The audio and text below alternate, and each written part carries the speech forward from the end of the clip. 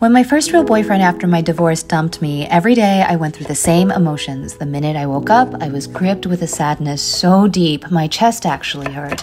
Immediately after that, fear would slip over my head like a noose, a fear that I would never see him again, that I'd never be happy.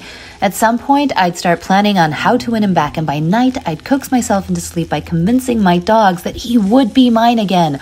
All the while, my mood shifted from elation to despair based on text messages, or the lack thereof, from the man who dumped me. It seemed impossible to separate me, the Joanne I intellectually knew I was, and the woman I imagined with him, and I started to believe I wasn't worthy of him.